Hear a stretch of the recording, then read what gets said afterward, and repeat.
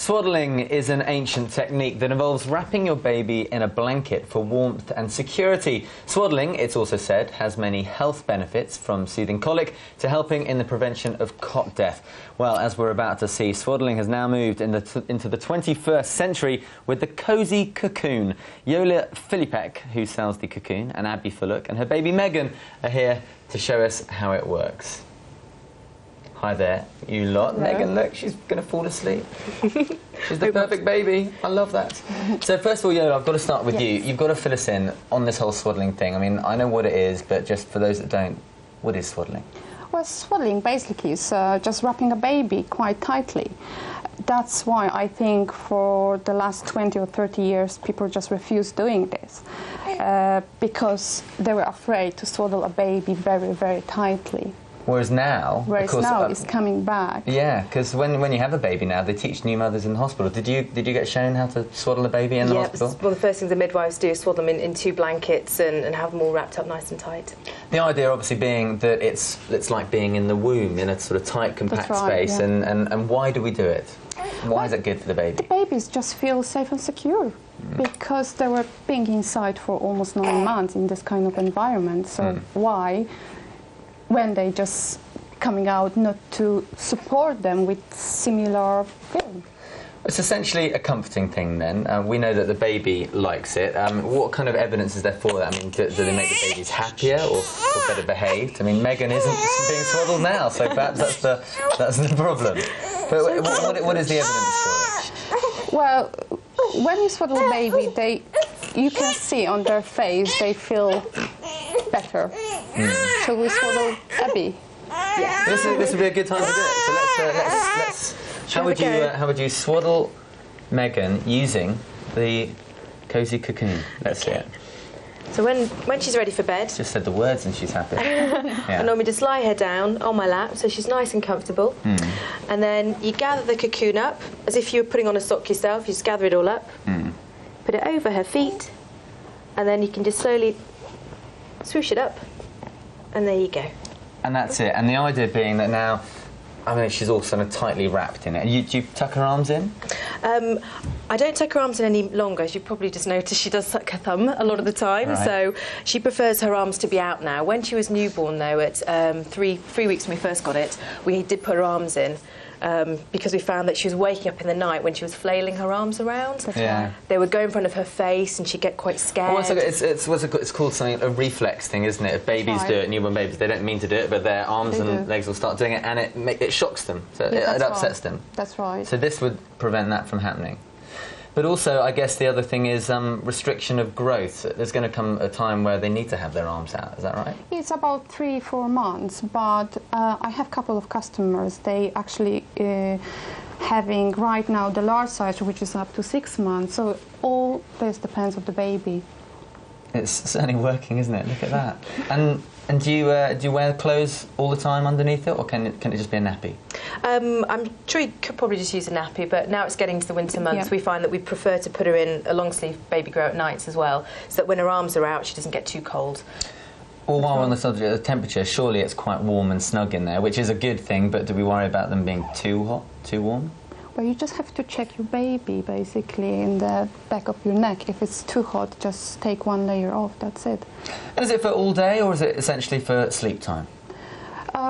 I would say for a sleep time, but most of the babies actually are living in that cocoons for... My one, my little Victoria, she lived in that cocoon for 3 months. So. And there's nothing wrong with that? No. You think that's great? So let's get a bit of a background here. Why did you start looking into this? Why have you created the Cozy Cocoon? Well, it's not my product, it's American product, but I discovered that product when my baby was born 2 years ago. We do swaddling in Poland, and I was fed up with a normal blanket. I just couldn't learn the way.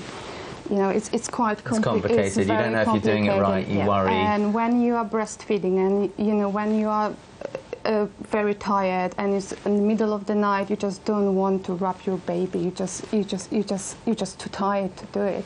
Yeah, so it's a lot easier just pulling on a sock, as we said. Now, what I really want to get to is what made you think that you needed something like this? I mean, there's a story about you going on a trip to South America. Tell us about that. That's right. Before babies, we decided to go to have a trip around South America, and the first things which I discovered was no crying babies around. You honestly just noticed there was no crying babies around in general? No crying babies in general. And you noticed that? It's interesting. Well, you know, before I was a nanny for a couple of months in London, and the crying babies was such a normal thing. And well, you just left the baby, and the baby was crying, and the people were saying, "Oh, just leave them; they have to cry." Whereas in Mexico and South American countries, crying babies. And why? Because actually, moms, they were wearing their babies on the back or in the front. And what I discovered, they were close to their babies, just to holding them, cuddling them, you know, giving them a hug. Yeah, it's an interesting thing, isn't it? It's a culture thing. So I remember reading an article recently that was basically saying how everyone says now you should leave your baby to cry. You know, there's nothing wrong with the baby's fine, leave him to cry. But I read this article and the woman who wrote it was saying, why do that? Why? It's an unnatural thing to do. And she actually mentioned African cultures where as soon as the baby's born, the baby doesn't leave the mother's side. They carry it around pretty much 24 hours a day in a kind of blanket, so much like a swaddling type of thing. And the babies never cry. They just feel happier, they feel content. So why do we do it? Why do we leave the baby to cry? Just hold them and cuddle them, you know, as much as you can. They're growing very fast. And it's not just us mothers, doctors, when you're in hospital, that they teach you how to do it. But also, I mean, I know some paediatrician doctors, and they say whenever they're about to do procedures, whether it's taking blood or something that's not particularly nice for the baby, they now swaddle the baby before and after, just because it is proven that the babies are not happy about that. And Megan loves it. And do you see an actual difference between Megan when she is being swaddled and isn't being swaddled? Absolutely, yeah. Especially when they are newborn, the first couple of weeks, they just sleep so much of the time. And to say you can't keep wrapping them in blankets and unwrapping them, especially with their nappy and when you're soothing them. So it's just so much easier when you put the cocoon on. She does naturally calm down very quickly because she kick her legs a little bit, realise that she can't kick them a huge amount, and just calms down very quickly. So what would you say to people that hit you with the flip side of the coin and say that, you know, the baby's not in the womb anymore? That's out in the real wide world. Why are you trying to keep it in a womb-like state? You know, let the baby get out into the real wide world. They've got to move their hands and legs. They've got to get used to not being connected to the mother the whole time. Absolutely, but I think, as Yola mentioned earlier, it's when you're born, it's such an instant thing. You can't make she's learning so much all the time. Every day she's doing something new and trying to understand where she is in the world. So you don't want to say, well, OK, sleep on your own, in a blanket, off you go. I think I want to help you make that transition a little bit, to kind of make it a little bit easier for you. And it's quite nice and cosy. I mean, think of yourself when you're when it's cold and wintry. You wrap yourself up in a nice blanket with nice jumpers and things. So it's a little bit like having a sleeping bag, isn't it? Exactly, I'm just going to hold this up. There are obviously various different colours and designs and sizes, which is an important thing. This is obviously a very trendy leopard skin one. Can you do me a favour, man? Can you hold Abby up a bit so we can see her in that cosy cocoon, which is a simple one. So let's talk about sizes. Megan is how old? 10.5 weeks now. 10.5 weeks, and you've done this from birth. And how long do you foresee doing it for? Probably until she grows out of it. Really? So what are the largest sizes? What do they go up to? We have up to 6 months. Yeah. Up to 6 months? At least until 4 months. And when it starts to get warmer, possibly I might stop around, you know, because she won't need it then. OK, and you don't think, you know, it's obviously not overdoing it. I mean, it makes it easier for the parents as well. If the child's happy, that's right. Parents happy. Parents happy. OK, and then the last thing I want to ask is when is it not a good idea to swaddle a baby or to use the cosy cocoon? I mean, is there a time when it's not a good idea? I don't think so. Maybe when it's very, very, very hot.